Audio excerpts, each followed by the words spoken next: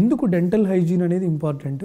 Dental hygiene కనుక లేకపోతే వచ్చే నష్టాలు ఏంటి ప్రాబ్లమ్స్ ఏమవుతాయి? సార్, మీ అందరికీ తెలిసే ఉంటుంది, one of the most neglected aspect of our day to day living is our oral hygiene అండి. ఓరల్ హైజీన్ని చాలామంది నెగ్లెక్ట్ చేస్తూ ఉంటారు. It can be because of various reasons. So oral hygiene ఎందుకు, మన నోరు ఎందుకు శుభ్రంగా ఉంచుకోవాలి అంటే దానికి చెప్పాలంటే మీకు ఒక స్లోగన్ ఉందండి, oral health is overall health. అంటే మీరు కనుక మీ ఓరల్ హెల్త్ని మంచిగా ఉంచుకుంటే మీ జనరల్ హెల్త్ కూడా ఇంప్రూవ్ అవుతుంది దాంతో. సో ఓరల్ హెల్త్ మంచిగా ఉంచుకోకపోవడం అంటే ఓరల్ హైజీన్ మెషర్స్ని సరిగ్గా మెయింటైన్ చేయకపోతే how it can affect you in your general health అనేది నేను మీకు కొన్ని చెప్తాను.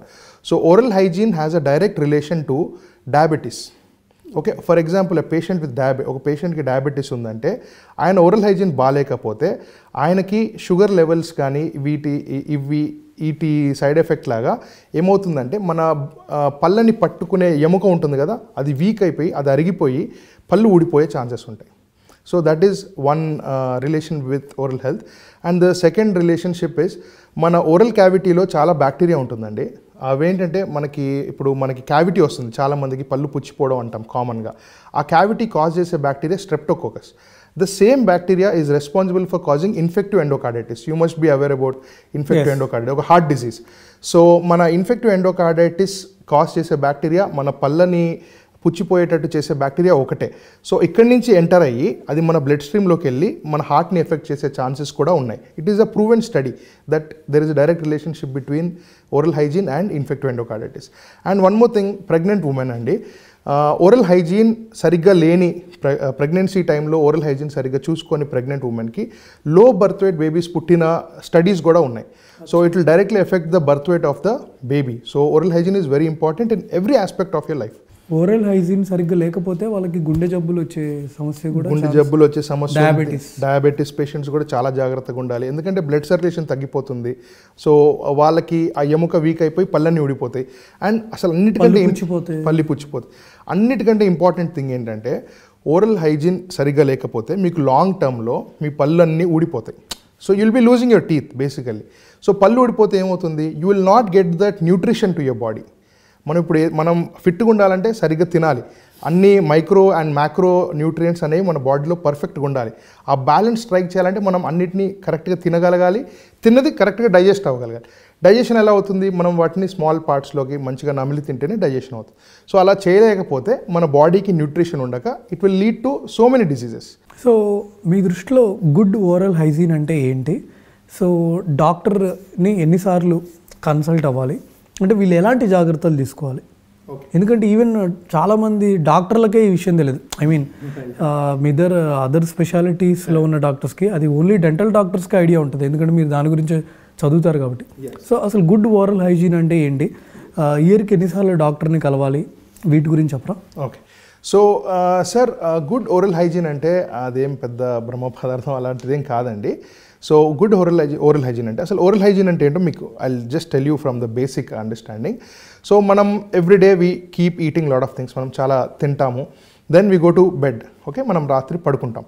పడుకున్నప్పుడు ఏమవుతుందంటే మన సలైవరీ యాక్టివిటీ తక్కువైపోతుంది. అంటే మన లాలాజలం నోట్లోకి వచ్చేది అది తక్కువైపోతుంది. మామూలు టైంలో ఏంటంటే మనం ఏదైనా ఫుడ్ తిన్నా అట్లా మన నోట్లో ఒక pH అని ఉంటుంది, అంటే మన అసిడిటీ రెగ్యులేటర్ అనేది ఉంటుంది. Alkaline pH, acid base. Yes, acid and base చిన్నప్పుడు. So 7 is neutral. సో మనకి usually hour pH of the oral cavities is either neutral are alkaline, 7.2 ఎంతో ఉంటుంది. But what happens is when you eat lot of sugars and all, this will make your pH to go into a acidic level. Then what happens, your saliva and all these things will balance it. మన లాలాజలం అనేది దాన్ని balance చేస్తుంది మళ్ళీ ఆల్కలైన్లో న్యూట్రల్లో చేయడానికి. కానీ మన night time ఏమవుతుందంటే ఇది ఒక అసిడిక్ లెవెల్కి ఎక్కువ వెళ్ళిపోతుంది, ఎందుకంటే సలవరీ ఫ్లో తగ్గుతుంది కాబట్టి. అప్పుడు మన బ్యాక్టీరియా అనేది మన టీత్ మీద ఒక లేయర్ ఫామ్ చేస్తుంది. That layer is called plaque అనే ఒక లేయర్ ఫామ్ అవుతుంది. ఆ ప్లాక్ని మనం టైం టు టైం క్లీన్ చేయకపోతే రెగ్యులర్గా అది సాలిడిఫై అవుతుంది, ఇంకా గట్టిగా పడి దాన్ని క్యాలిక్యులస్ అంటాం. ఈ క్యాలిక్యులస్ ఏం చేస్తుంది, మీ ఎముకని తినేస్తుంది, మీ చిగుర్లకి రక్తం వచ్చేటట్టు చేస్తుంది, అండ్ ఓవరాల్గా మీ టీత్ అన్ని లూజ్ అయిపోయి పెరిడాంటల్ డిజీజ్ అంటాం, పెరిడాంటైటిస్ అంటాం, పళ్ళని ఊడిపోయేటట్టు చేస్తుంది మనం ఒకవేళ బ్రషింగ్ అదంతా చేసుకోకపోతే. So our goal is to remove this plaque from the oral cavity every morning. Okay, మనం పొద్దున్న లేవంగానే ఈ ప్లాక్ అనేది మన టీత్ పైన ఫామ్ అయిన ప్లాక్ని తీసేయాలి, శుభ్రం చేసుకోవాలి. That is what is brushing, that is the main purpose of brushing. So మనం ఈ బ్రషింగ్ రెగ్యులర్గా చేయకుండా సరిగ్గా మెయింటైన్ చేయకపోతే ఈ ప్లాక్ అనేది ఎక్కువ ఫామ్ అయిపోయి మన టీత్ని పట్టి పెట్టే ఎముక ఉంటుంది కదా మన దవడలో, ఆ దవడలో ఉన్న ఎముకని తినేసి పళ్ళని లూజే ఊడిపోయేటట్టు చేస్తుంది. సో దాన్ని మనం ఎలా ప్రివెంట్ చేయాలంటే రోజు బ్రష్ చేసుకోవాలి. బ్రష్ చేసుకున్న తర్వాత మౌత్ వాష్ వాడాలి. తిన్న ప్రతిసారి మనం చేయగలుగుకుంటాం కదా, అలాగే నోరును కూడా కడుక్కోవాలి, నోరు కూడా పుక్కిలి చూయాలి. అండ్ నైట్ టైం కూడా బ్రష్ చేయాలి. Okay, after your last meal you're suppose to brush in the night. And ఇవన్నీ చేసినాక కూడా మనకి then every week on Sunday or something you can floss your teeth. ఎందుకంటే మన టీత్ ఇట్లా పక్కన ఉంటాయి కాబట్టి మనం ఇదంతా శుభ్రం చేసినా ఈ మధ్యలో ఉన్న సందుల్లో ఏరియా మాత్రం క్లీన్ కాదు. అలా ఒక 33% of our teeth is untouched, still untouched. So దాన్ని క్లీన్ చేయడానికి ఫ్లాస్ అనే ఒక థ్రెడ్ ఉంటుంది, అది పెట్టుకొని మనం సండే గోర్లు కట్ చేసుకుంటాం కదా, అలాగా ఒక ప్రాక్టీస్ లాగా పెట్టుకోవాలి. ఎవ్రీ సండే మీరు ఆ ఫ్లాస్ పెట్టి ఆ పళ్ళ మధ్యలో ఉన్న సందుల్ని వాటిని క్లీన్ చేసుకుంటే that will also help you. ఇవన్నీ ఓరల్ హైజీన్ మెషర్స్. బేసిక్గా చూస్తే ఓరల్ హైజీన్ మెషర్స్ 2 రకాలండి. ఒకటి మెకానికల్ ఓరల్ హైజీన్, రెండోది chemical oral hygiene. Mechanical oral hygiene అంటే మనం using some tooth brush, tooth paste మన పళ్ళ మీద ఉన్న ప్లాక్ని క్లీన్ చేసుకోవడం. కెమికల్ ఓరల్ హైజీన్ అంటే ఇప్పుడు మనం ఇదంతా చేసినాక కూడా మన టీత్లో కొన్ని భాగాల దగ్గరికి బ్రష్ వెళ్ళదు, ఆ ఏరియాస్ని కూడా క్లీన్ చేసేది ఏంటంటే మౌత్ వాష్. క్లోరోఎక్సిడిన్ అనే మౌత్ వాష్ ఉంటుంది, లిస్టిన్ అనే మౌత్ వాష్ మీకు రెగ్యులర్గా అవైలబుల్ ఉంటాయి. ఈ మౌత్ వాషెస్ని వాడి మీరు మౌత్ వాష్ డైలీ వాడచ్చు కదండి?